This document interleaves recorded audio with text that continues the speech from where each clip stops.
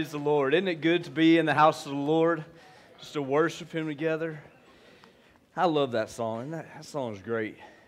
You know, I love being here at the River of Life and seeing what God is doing through His body, which we are His body, right? And we're going to talk about that a little bit this morning. But I was reminded of, Matt was talking about being in that refugee camp, and then that just holy roar of people who have experienced the salvation of Jesus crying hallelujah. You know, and I was thinking about something we actually talked about in Sunday school this morning that I just wanted to bring up real quick. You might think of those people in the refugee camp. They don't have anything to say hallelujah about. I mean, in the natural, that's what you would think, right? You would think, they've been chased out of their home country. You know, they're probably living in, substandard conditions. Am I right, Matt? That's an understatement, I'm sure. Right, yes, that's an understatement. And you may think they don't have anything to be shouting hallelujah about except that they've experienced the salvation of the Lord. And we were actually reading in Sunday school out of the book of Lamentations. And out in the book of Lamentations, the author is writing during one of the worst times in the children of Israel's life. This is during the siege and destruction of Babylon. And so, things are bad inside the city. They're probably experiencing a lot of the same things that they're experiencing in that refugee camp. They're experiencing disease, death, and things like this. But I want to read to you something out of Lamentations that, like I said, in the natural, if we just look at our circumstances, yeah, we may think there's nothing for them to be shouting hallelujah about. But I want you to look in Lamentations with me real quick, in Lamentations chapter 3. And remember what I said, this very similar situation there under siege in Jerusalem. In Lamentations chapter 3, and starting in verse 21, says, "This I recall to my mind, therefore I have hope." So he's reminding himself of something. You see, because in the natural, things couldn't have gotten any worse. If he was looking at his circumstances, just by looking at his circumstances, he didn't have anything to rejoice about, okay? So he's reminding himself of something. He says, "This I recall to my mind, therefore I have hope. Through the Lord's mercies we are not consumed, because His compassions never fail. They are new every morning. Great is your faithfulness. The Lord is my portion, says my soul. Therefore, I hope in Him. The Lord is good to those who wait for Him, to the soul who seeks Him. It is good that one should hope and wait quietly for the salvation of the Lord. It is good for a man to bear his yoke in his youth." So, here's the thing. Those people are experiencing the salvation of the Lord. And now they can, when things don't look good in the natural, they can remind themselves that their hope is in the Lord and His mercies never fail. His loving kindness is new every morning. And we personally can remember that when we experience situations, suffering, and grief in our lives, we remind ourselves that our hope is in the Lord, and He will never let us down. He will never fail us. He is always faithful, and His mercy His loving kindness is another way to put that. His loving kindness is new every morning. So that's just an encouragement to you, and we see that playing out in people's lives who have truly turn to the Lord and are looking to Him rather than allowing their lives to be dictated by their circumstances. So let that just be an encouragement to you in the midst of maybe, I don't know what you're going through, but I believe that some people just maybe needed to hear that this morning, but just be encouraged by that. Now, this is not even part of the message. That was just for free. I wasn't even planning on sharing that. It's just we were reading that in Sunday school this morning, and Matt was talking about what was going on in the refugee camp, and it encourages me. I don't know about you. It reminds me that I shouldn't be looking at my circumstances, but I should be looking to the Lord, and that's where our hope is. And when we look to the Lord, we can be confident that He will never let us down, that His loving kindness is new every morning. So, and His faithfulness.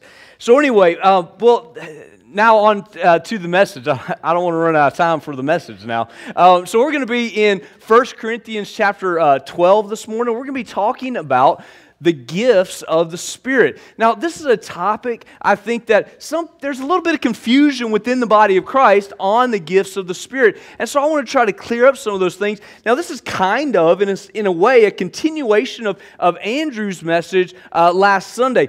Now, this message, because we're talking about the gifts of the Holy Spirit, those of us who have put our faith in Christ are now filled with the Spirit. So this message is primarily for Christians, but this can also be a message for those of you who do not know Christ to be encouraged and to be drawn into relationship with Jesus. Now, that being said, let me give a brief synopsis of Andrew's message from last week, and then we'll jump into the message for this week. Many people feel like they have to strive to try to earn salvation, right? That was something, that Andrew brought out very well, I think, last week. That many people think that they have to be good enough in order to try to earn God's salvation. So they're striving, working, trying to earn God's salvation. But that is not the gospel message. That is not good news. If you have to earn your salvation, that is not good news, because none of us are capable of earning right standing with God. All right, and so that would not be good news. So that is not the gospel message that is preached in the Bible. The gospel is that we are saved and declared righteous as a result of the finished work of Jesus, which we receive by faith. So, the work has been done by what Christ did on the cross. We were just singing about it, right? And so when we put our faith in Him, now we're declared righteous and we're saved by grace through faith in the finished work of Jesus. We don't have to try to add anything to it. It's complete. So there's no striving about it. We're saved by grace. And then we are united with Christ. Andrew was crossing his fingers, right? So, that's the kind of relationship that we have with Christ, right? We are united with Him in His death, but also in His resurrection. What does that mean for us? We are now dead to sin, to the old way of life, but now we are raised to walk in a new life. We are now new creature in Christ. We're raised in His resurrection. So we're dead to sin, but we're alive to Christ, like it says in Romans chapter 6. Okay, dead to sin, alive to Christ. So we are united with Christ in His death and in His resurrection. So that means think about it this way. That means when Jesus died on the cross for our sins, we died right along with Him to sins.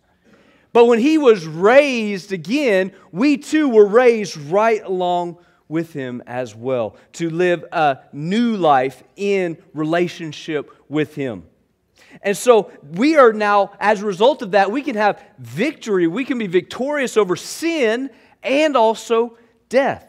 That old person has died and the new person has arisen. Now, some of you may be wondering, how can I be confident of this? How can I be sure that this is my situation, that I've been united with Christ? Well, there's a couple of ways that you can, there's one way that we know for a fact that we have been united with Christ. Romans 8:16, you can turn there, or maybe they'll put it up on the screen, and this will kind of jump us into where we're going to be this morning. Romans 8:16 tells us that the Spirit Himself bears witness with our spirit that we are children of God. So how can we know that we're united with Christ? How can we know that we're a new creature in Christ, that we've died to sin, that we have a new life with Christ? Well, the Holy Spirit now lives inside of us and bears witness with our spirit that you are a new creation in Christ. You see? So the Holy Spirit bears witness. That's how we know that that's the case. We can be confident of our relationship with Christ because the Holy Spirit is bearing witness with our spirit. In fact, I was reminded of this passage too in Ephesians 1:13 and 14. Ephesians 1:13 and 14 tells us that in Him you also trusted, after you heard the word of truth, the gospel of your salvation. So we heard the gospel of Jesus Christ, in whom also, having believed, you were sealed with the Holy Spirit of promise, who is the guarantee of our inheritance until the redemption of the purchased possession to the praise of His glory. So we've been sealed in our relationship with the Lord, with Christ, by the Holy Spirit. And He is our guarantee of this new life, this inheritance that we have as a result of our faith in Christ. Hearing the gospel message that I just kind of ran through, and then believing it, we are now sealed with the Holy Spirit. So we can know that we have relationship with Jesus. The Holy Spirit now lives inside of me. He now lives inside of you when you have put your faith in Christ. So those who believe in Jesus, the Holy Spirit now indwells us, bears witness with our spirit, and also is the guarantee of the promises that have been made. So now the question becomes, what do we do now? What's this Christian life all about? Now that we have this relationship with Christ, now that the Holy Spirit has given us confidence of who we are in Christ, what do we do now? Now, we didn't contribute anything to our salvation. Okay, so, we're saved by grace through faith, right? Well, here's the thing about it. To walk this Christian life out, we are going to rely on the power of the Holy Spirit to live the Christian life. So, I think a lot of us have the temptation to say, okay, thank you, Jesus, for saving me from my sin. I knew I couldn't do that on my own because I tried it and it didn't work out for me. But I got this. I can now that you've saved me, now I can live this Christian life on my own. I've got it. Okay? But no, that's not. Living this Christian life is a result of the power of the Holy Spirit and learning to rely on the power of the Holy Spirit in our lives to empower us to live this Christian life out. But it's more, though, than just coming to church on Sunday and singing a few songs and listening to a sermon. I mean, it's more than just coming to a show, so to speak. The River of Life band is great, and but it's more than just, coming and listening to a show and then a sermon. It's more than that. But I feel that many Christians are kind of stuck in this basic holding pattern. They're maybe not sure, well, what do I do? I come to church on Sundays and I believe that the Holy Spirit is now indwelling me, but now what do I do? Now, a preacher I listen to regularly, he put it this way. He said that he thinks there's a lot of Christians out there who are somewhat bored. Who come to church on Sunday mornings and they sing the songs, but then that's really just about it. And so they're a little bit bored. And he says that if you really just come here for a show, you can go other places for a better show. You see? But he said, but it's more than just that. We shouldn't, as a Christian, be bored. God has more for you, is what I'm trying to say. We say it all the time here at River of Life. God has blessed you to make you a blessing. Now, I heard a pastor say this just this last week. Tim Keller said, God calls you into a deeper relationship in order to send you out. So He's blessed you to make you a blessing. He's called you in order to send you out, to be a blessing to those around you. In fact, to kind of sum up where we're at so far, Ephesians 2:8-10 says this: For by grace have you been saved through faith, and that not of yourselves is a gift of God, not of works, lest any man should boast.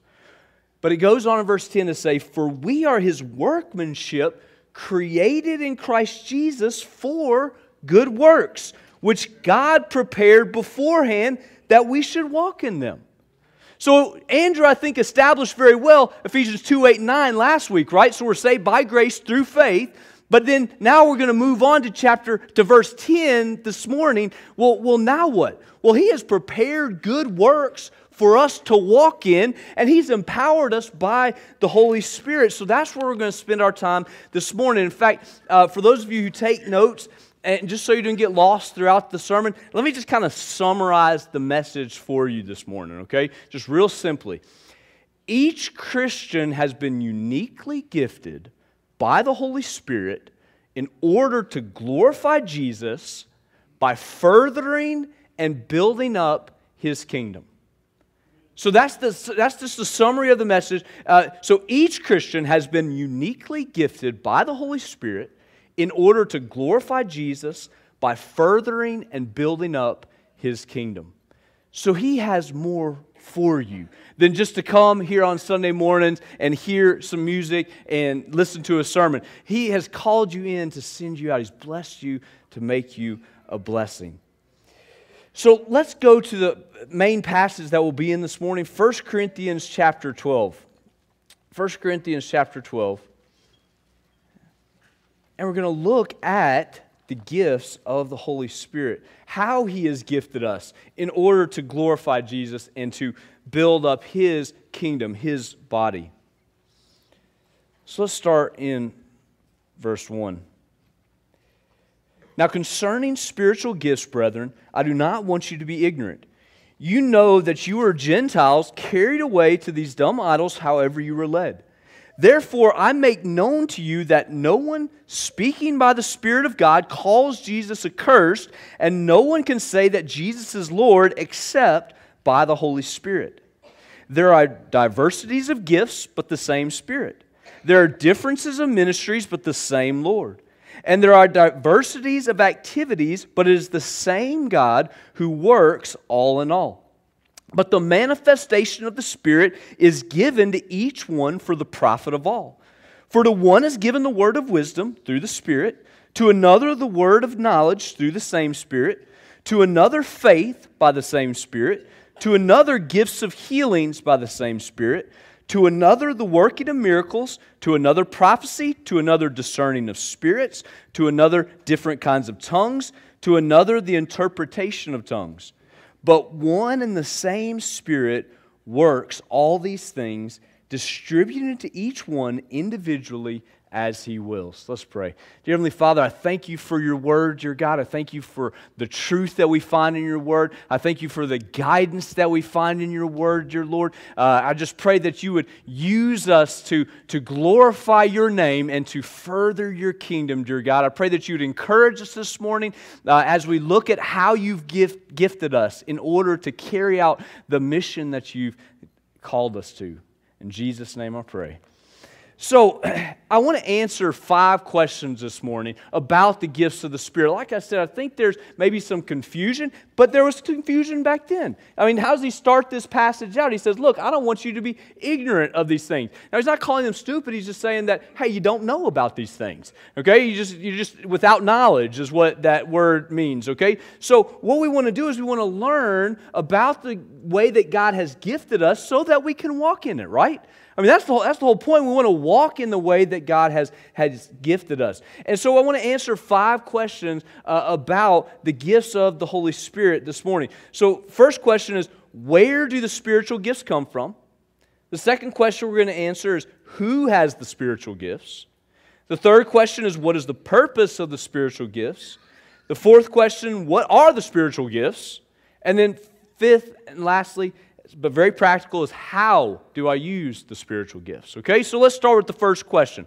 Where do the spiritual gifts come from? Well, the simple and short answer of that is the Holy Spirit. The Holy Spirit gives spiritual gifts. The third person of the Trinity, the Holy Spirit, when we put our faith in Christ, we just established that He comes and lives inside of us, and then He is the one who gives the gifts of the Holy Spirit. In fact, we just read in that passage there that it was by the Spirit and through the Spirit that we receive the gifts of the Holy Spirit. So we receive it from the Holy Spirit. Now, this is a whole other sermon, but I think there's even maybe we don't understand the role of the Holy Spirit as well as maybe we should. But I mean, that's a whole other sermon. But the Holy Spirit, it's not an impersonal force, so to speak, or power. He's a person. He's a person that gives us gifts, you see. And so if we're desirous of these gifts, we can ask the Holy Spirit because He's a person. He will give us these gifts, and He has given us these gifts, okay? So it's the Holy Spirit give these spiritual gifts. Now, like I was saying earlier, and I just want to reiterate this. If we think that we're going to walk in the gifts of the Holy Spirit without relying on the Holy Spirit, we're setting ourselves up for failure. Okay, if we think that, let's just say that I at random point to one of the spiritual gifts in verses 8 and 9 and say, I'm going to walk in that one. That's the one. And I'm like, the Holy Spirit, I'm good. I got this. Then we're setting ourselves up for more striving. Right? Why would we do that? Why would we set ourselves up for more striving when we can just rely on the giftedness that the Holy Spirit has already given us, you see? Okay, so we're not going to set ourselves up for more striving and frustration, all right? We're going to rely on the Holy Spirit of God who now dwells in us, and He empowers us to live the Christian life, but also He empowers us to use the gifts of the Holy Spirit to further His kingdom and to build up the body of Christ. So this is not about, let me make this clear, this is not about striving and trying to do the work of the kingdom of God on your own power. If you try to do this, you will wear yourself out. Trying to do the work of the kingdom of God on your own power, you'll burn out. All right, but when you're constantly pulling from the gifts that the Holy Spirit has given you, the empowerment that the Holy Spirit has supernaturally given you, then you will not burn yourself out because He's infinite. He is infinite, and He will continue to give the strength that we need. So this is about learning then to rely on the Holy Spirit. To rely on the Holy Spirit, not just on the power that He gives, but on Him personally. You see? And then the empowerment comes with learning to rely on the Holy Spirit, you see? He lives inside of you, and then all we need to do is just be obedient to His guiding. He's empowered us, and then all we have to do is just be obedient, knowing that He has empowered us to do those things. So where do the spiritual gifts come from? They come from the Holy Spirit, by the Spirit, through the Spirit.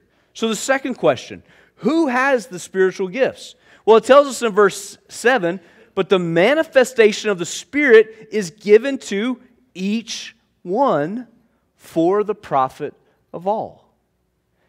You know, you as a believer in Jesus have been given a spiritual gift. Now nobody may have ever told you that before, but you have a spiritual gift. God has supernaturally gifted you to further His kingdom because you are a believer in Jesus. So He's given to each one, each Christian, every Christian has a unique spiritual gift that we can use to further the kingdom of God and to build up the body of Christ. I think a lot of us had this kind of mentality when we come to faith in Jesus, like, and I just made it in the back door of the kingdom of God. But we kind of have in the back of our mind, like, God can't really use me, though. You know, I mean, that's kind of I had that mentality for a long time, you know, I'm barely making it. You know, they were about to shut the door, and I squeezed in, you see. You know, so we've come to faith in Christ, all right? And we know we're confident of that. We know who we are in Christ, but we think, well, God really can't use me.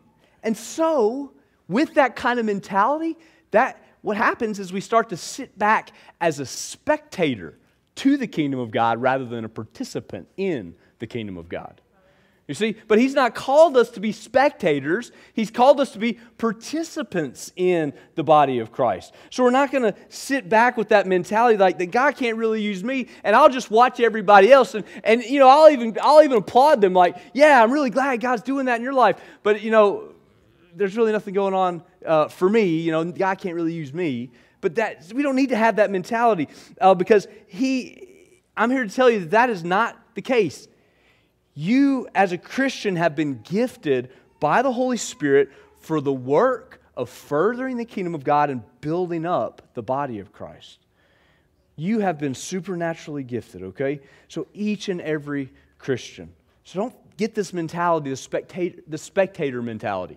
Be a participant knowing that you have been gifted by the Holy Spirit. So the third question, what is the purpose of the spiritual gifts? Now, you've heard me say it several times already. To glorify Jesus by furthering His kingdom and building up His body.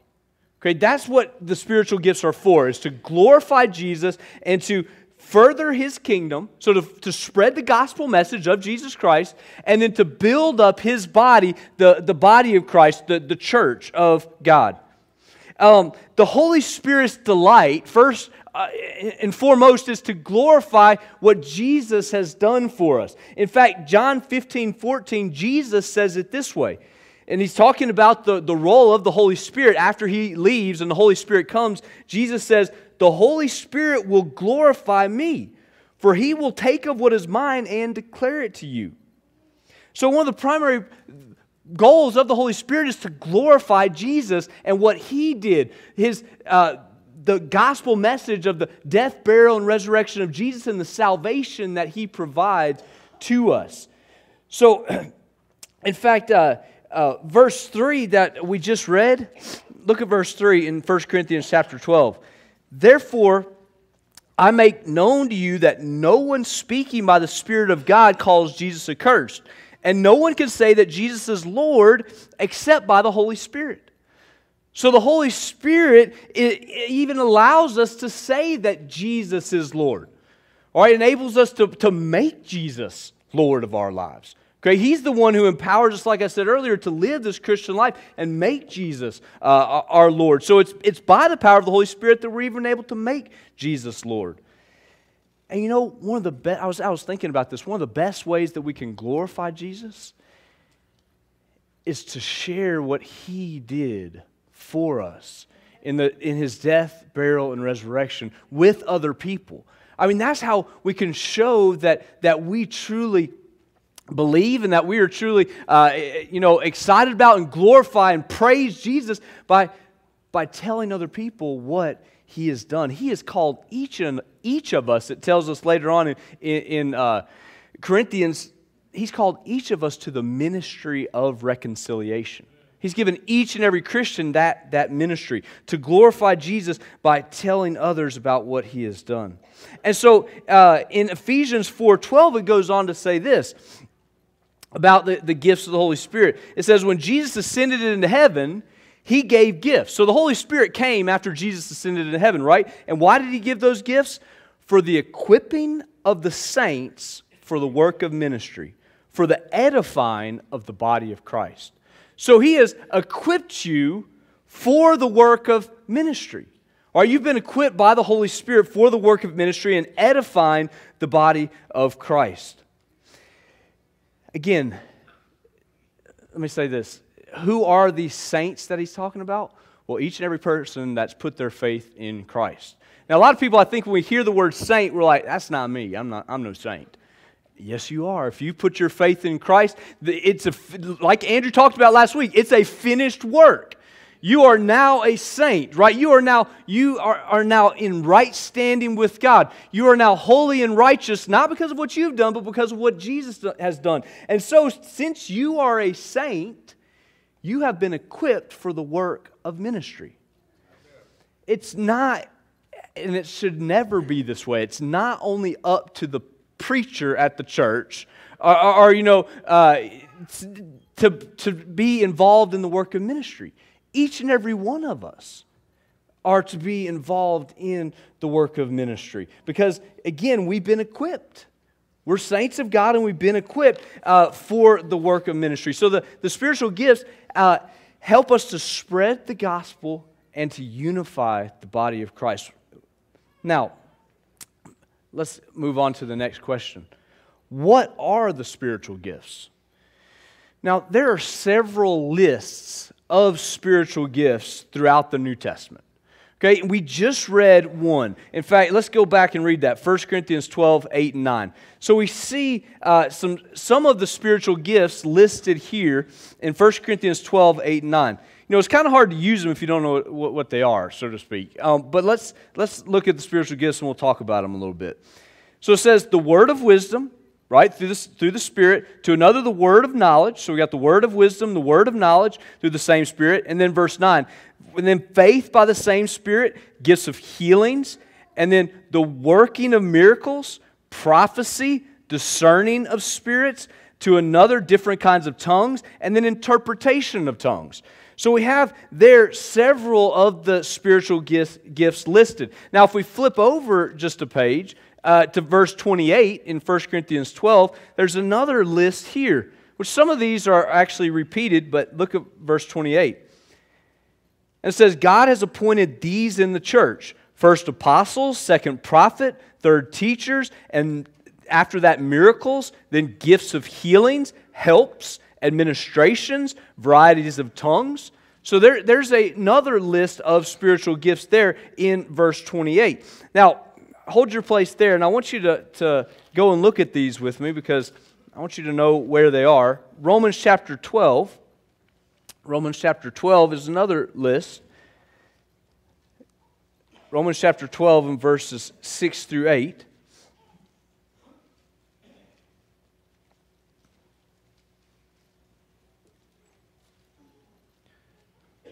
So it says, having then gifts differing according to the grace that is given to us, let us use them. If prophecy, let us prophesy in proportion to our faith. Our ministry, let us use it in our ministering. He who teaches, in teaching. He who exhorts, in exhortation. He who gives, with liberality. He who leads, with diligence. He who shows mercy, with cheerfulness. So we have, again, prophecy is mentioned, ministry or serving. That's another way. When we hear the word ministry a lot of times, and I don't know about you, but I usually think of the minister, right? You know, like the preacher. But this word ministering really just means to serve, to be a servant, okay? To serve other people. And so whenever you come across, maybe it's in your translation, it says ministry, but I mean, that's just serving, okay? And so we have ministry or serving, teaching, encouraging. That's what exhortation is. It's just encouraging, giving or contributing, and then leadership and mercy. So there's another list of the spiritual gifts. Now, in Ephesians 4:11, and you can just write this one down, but there's listed what many people call the fivefold ministry, which we've already really listed. These are again, gifts of the Holy Spirit, but they're also offices in the church. So you got apostle, prophet, evangelist, pastor, and teacher. Okay, so those are the gifts of, again, gifts of the Holy Spirit in Ephesians 4:11. Now, 1 Peter 4:11 also has a list of gifts. Basically, you have speaking and serving gifts. Okay, and so again, you can go look at that one, 1 Peter 4:11. You have speaking and then ministering gifts. Okay, so it's kind of divided into, in fact, since I have it up there, if anyone speaks, they should do so as one who speaks the very words of God. If anyone serves, they should do so with the strength God provides, so that in all things God may be praised through Jesus Christ. To Him be the glory and the power forever and ever. Amen. So again, we have speaking and then we have serving.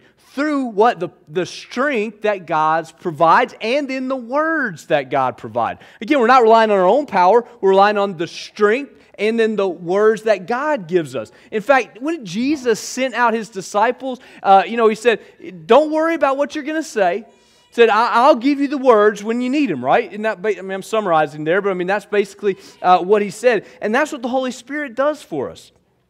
Now, there's some debate on this last set of spiritual gifts that I'm going to mention, but in 1 Corinthians 7 and verse 7, now 1 Corinthians 7, the Apostle Paul talks about celibacy and marriage, but in 1 Corinthians 7, since we're already there, we'll look at this, but 1 Corinthians 7 and verse 7 says this, for I wish that all men were even as I myself, but each one has his own gift from God, one in this manner and another in that manner. So what does he mean by one in this manner and one in that manner? He's talking about celibacy and marriage. And so he's saying that, and he calls them a gift from God. Okay, so anyway, those are some of the list of the spiritual gifts in the New Testament.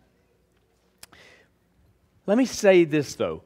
This is not, and most commentators I went through and read as I was preparing for this is not an exhaustive list.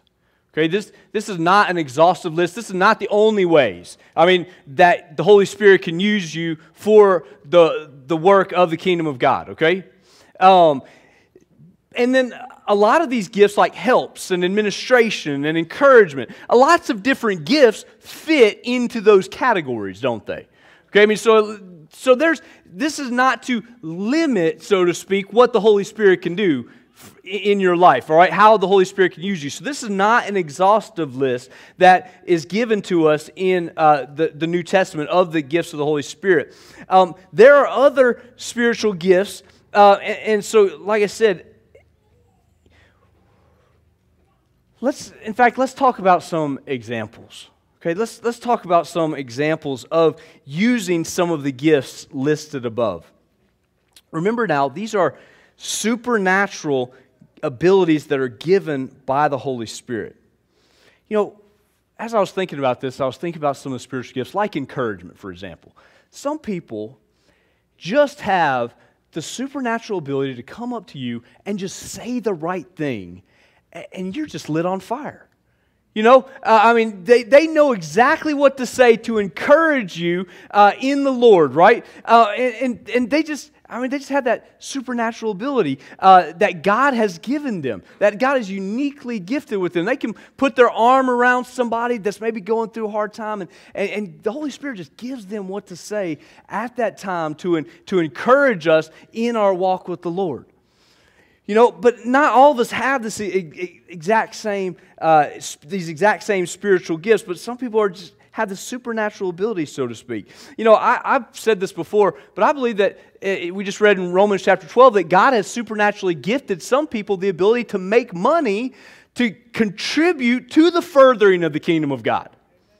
You see? Because, like Matt was saying, to pay for those pastors to come to the conference and then, to pay for their meals and so on, that costs money. But I think that God, now He's called all of us into giving, right? All of us, He's called all of us into tithing. But I think that some people are able, because of the giftedness of the Holy Spirit, they know how to make money, and guess what? And then they give liberally. They give liberally. So they give to the furthering of the kingdom of God. And again, I believe that's just a supernatural gift of the Holy Spirit, and they're just walking in it, you see? Like that person that encourages other people, just putting their arm around somebody. You gotta be obedient. You see somebody kind of down and you want to encourage them, you got to be obedient by just going up to them and talking to them to begin with, right? Or you gotta get out the checkbook, so to speak, and write the check if you're going to walk in the giftedness that the Holy Spirit has given you. He's given you the ability, and He's empowered you to do it, and now we just need to be obedient to it, you see? Now, not everybody has the same spiritual gift. The gifts complement one another. The Holy Spirit, it says in 1 Corinthians 12:11, it's the Holy Spirit who gives the gifts. So He gives each one to, verse 11 says, but one and the same Spirit works all these things, distributing to each one individually as He wills.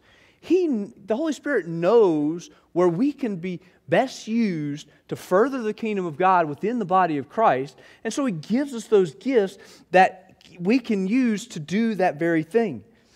So we can complement one another. Some people think that there's a priority, so to speak, to the gifts. And so that they get this mindset like, my gift's not that important. God, my gifts, so just because I can't get up like Brother Dave and give a message to 2,000 pastors, because I can't do that, because I don't have that, I'm not comfortable, I get nervous standing in front of 10 people talking, and so God can't really use me. I'm not a teacher, God really can't use me. Let me give you an illustration that really drove this point home to me, that each and every person's giftedness is right where God wants us and can be used, and we complement one another. So I was thinking about Franklin Graham. He's the son of Billy Graham. Y'all remember Billy Graham, the evangelist that preached to, they estimate that Billy Graham preached to more people in his lifetime than just about anybody in human history. All right, well, Franklin Graham has continued the work of his father. So, and he just had a big evangelistic rally in the New England state. And thousands of people came to hear the gospel of Jesus Christ, some of them for the first time. And you'd think that in New England, in the United States, that would be kind of crazy. But my dad went up there, he said, there's some people that just heard the gospel for the first time. Anyway, Let's just say, though, Franklin Graham has a word from the Lord, right? He's walking in his spiritual gift. And so he's preparing his message. I mean, he's going to preach the gospel, and so he's preparing his message. He's all ready. But let's say that somebody within the Graham Crusade organization who has the gift of sound systems. Now, that's a gift, okay? There is a spiritual gift of sound systems. But they decide that because I can't get up and preach an inspired word of the Lord in front of thousands of people, God can't really use me. I'm not that important in the kingdom of God.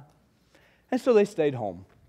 They didn't come to the crusade and set up the sound system, what God had gifted them to do. And so when Franklin Graham comes up to the pulpit to preach the message, and he starts talking and nobody can hear him. Because somebody thought, well, I'm not that important. And I can't be used by God. My giftedness is not that as important as say, Franklin Graham's. And so God can't use me. That's not the case. See, but when the person with the gift of sound systems walks in what God has given them to do, and then Franklin Graham is walking what God has given him to do, now the word of the Lord, the gospel message is preached, you see, and people hear the good news of Jesus Christ, and we complement one another as the body of Christ, you see. So, and there's so many more. I could give a bunch of examples. Let's bring it home for a second. Let's take the greeters out in front. I mean, there's some people who have the gift of hospitality. They could just smile and you just feel at home. Or they can say, good morning and smile, and you're just like, man, I'm at home, And that's so important. Let's think about somebody who's a visitor to River Life for the first time. And they're not used to maybe coming to a church this big. This is a kind of big church for around this area, right? And so they're feeling really nervous. But this is their first time to come to River Life. They're a little bit uptight and a little bit nervous, but they walk in, and the greeter is there. To, Miss Becky, she has that smile on her face, and she says good morning to them, and they're like, I'm not really sure where I'm supposed to go. Well, let me help you, because we don't maybe not say this, but because we love you, but that's the mentality, right? We make them feel at home. So now, when they come into the service, they feel more at ease. And they're now prepared to hear the message, you see. And it's going to fall on good soil, right? And so they can hear the good news of Jesus Christ, of the grace of Jesus. But if the greeters all thought, well, I'm not that important, and they just stayed home, you see, now they're going to come in uptight, uncomfortable, and maybe you just not be able to receive like we could. You see what I'm saying? We're all part of the body of Christ. Let me just summarize it this way. Never discount what God has given you to do. Never say that I'm not important in the kingdom of God. God can't use me. In fact, we're talking about the gifts of the Holy Spirit of God. You've been supernaturally gifted by the Holy Spirit of God Himself. How in the world could it be insignificant if God Himself is giving you this gift? You see? How in the world could it be insignificant? He has placed you in the body of Christ where He wants you, where you can be used. And so never discount what God has given you to do. We complement one another. In fact, if you read on, and I encourage you to do this afternoon, as you think about this message, read on to verses 12 to the end of the chapter. It talks about this. The Apostle Paul compares the body of Christ to an actual body, and if one part of the body stops working, that's going to affect every other part of the body. As a biology teacher, I love to talk about this, but how every part of the body interacts with each other, right? And if one part stops working, it affects everything else. Well, that's true in the body of Christ as well. Okay? And so, as we think about that, now, here's a question I often get when we're talking about the spiritual gifts. Okay, I have a spiritual gift, but I want more. And that's a good place to be. Like, I want more of the spiritual gifts that God gives. Well, let me just say this. And so how do I go about that? Well, I would say be faithful with what God has given you to do. When we're faithful with God God has gifted us with, then He'll give us more.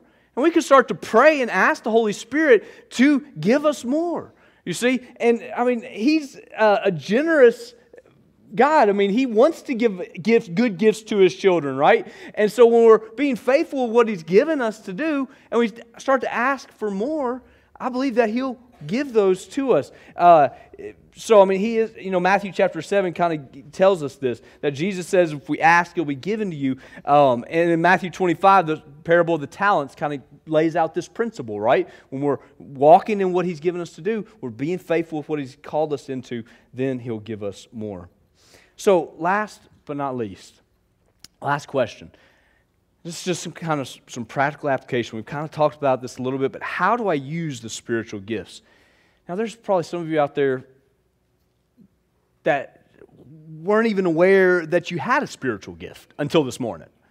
You just didn't know that you had a spiritual gift, that God had given you a spiritual gift by the Holy Spirit. Or there's some of you out there that maybe knew that you had that the Holy Spirit would give us spiritual gifts, but you're just not sure what yours is. You see, you just weren't sure what is my spiritual gift. Well, how can we find out what God has gifted us with? Here's my recommendation to you.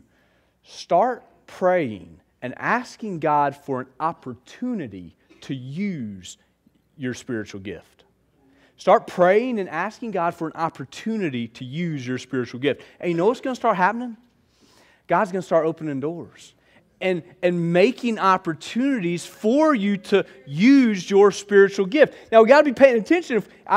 I'm challenging you this morning. Start praying that prayer. If you're not sure what God has given you, what the giftedness that God has given you, start praying that prayer this morning that God would give you an opportunity to use that spiritual gift. But beware, when you start praying that prayer, opportunities will start coming your way. So pay attention, all right, because they're coming. All right, God will start providing opportunities for you to use your spiritual gifts because that's His desire, right? Is that the kingdom of God be furthered and that it be built up, right? So He'll start opening doors for you and opportunities. So we have to be sensitive to the Holy Spirit and then just being obedient to what God has called us to do. Okay, just being obedient to walk in what He has empowered us to do.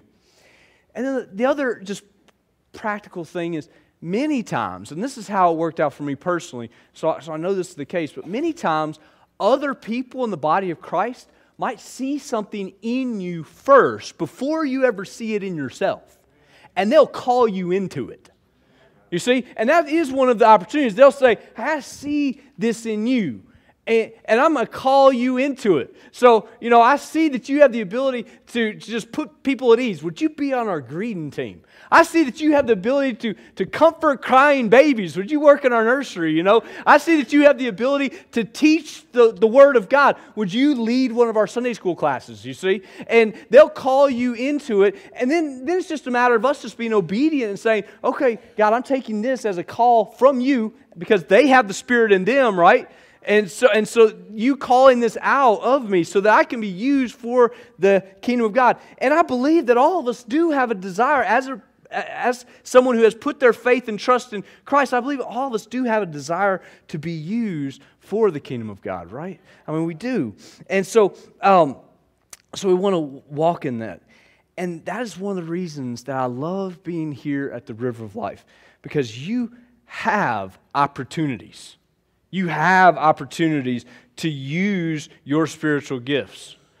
To be on the greeting team, to work in the nursery, to work at children's church, to work with the toddlers, to share the love of God, to go into the mission field, all right? All of these, to give, all of these opportunities that you have here at the River of Life to use your spiritual giftedness. And it doesn't just have to be here at the River of Life, but we should be using these at home with our family and in our community and at work, right? So God can use us wherever we are. And again, it's not about striving. It's not about trying to try my best to use my spiritual gifts. No, it's about learning to rely on the power of the Holy Spirit and then stepping out into it. But guess what? We can step into it confidently, knowing that we've been empowered by the Holy Spirit of God. right? So, I mean, we don't have to, timidly step into it. We can walk in it confidently.